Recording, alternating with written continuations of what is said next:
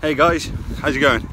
So I can't get to the gym today, so I'm going to go and do a little 2-mile run just down a field and down an old railway track. I'll show you a bit as I get down there. I'll show you a bit closer what it looks like. It's a bit muddy, it's cold, but it'll be a good bit of training for this this suffering race I'm about to do soon. So without further ado, I better get running.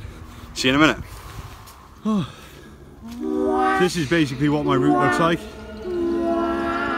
Sorry I'm a bit out of breath, but probably just about halfway marker.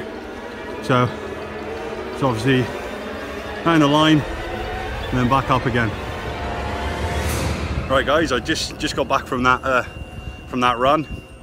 I'll put the Strava thingamajiggy up here somewhere, hopefully, if I remember to use my editing skills. Yeah, so it's the first time I've done a run outside for a very long time. Because of this race I'm doing, I thought, well, the treadmill's not going to quite cut it, so I thought I'd go for an actual bit of a run outside. To be honest, I struggled. You can probably see by these glowy red cheeks that I've got. So it was a bit of a struggle, but I did it. I got down there and back. I think it was about 19 minutes, 3.8 or 3.9 km, so it's not far, but you know, it's a nice little warm-up. Just something I couldn't get to the gym. When I go inside, I will show you the meal. I prepped 7 days worth of dinners, just purely because of going to work. So I'll show you one of the meals that I usually prep when I go back inside. Just remember one main thing, guys. Nothing worth having is easy. So hey guys, so this is just one of the normal little quick meals that I make for work. Well, this time my wife made it this week. If I can just get this in here.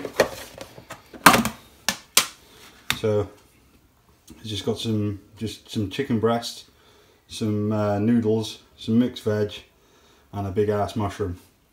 And then so obviously I make 4 chicken meals and 2 or 3 fish meals, either salmon or tuna. Obviously we don't splash out, so this is usually what I'll have at lunch. So I normally obviously I'll show you. I'm going to do a full day tomorrow, so I'll show you what I have for breakfast, what I have for lunch, and then dinner, and then tea. I'll try and have something quite small, maybe an omelette or something, just nothing too big. So let's chuck this in the microwave, which is over here, and see how it goes. There you go, dinner of a champion. Hey guys, so this pretty much brings us to the end of the video.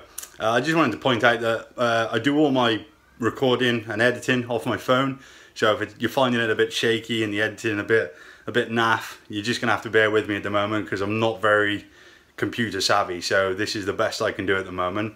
And also, if you've stayed around this long, it'd do me a great favor, drop me a like, share the video, and if you're new to the channel, subscribe. If I get a GoPro by March, which I'm kind of hoping I do, I'll record the suffering race so everyone can enjoy watching me suffer. Right then guys, TTFN.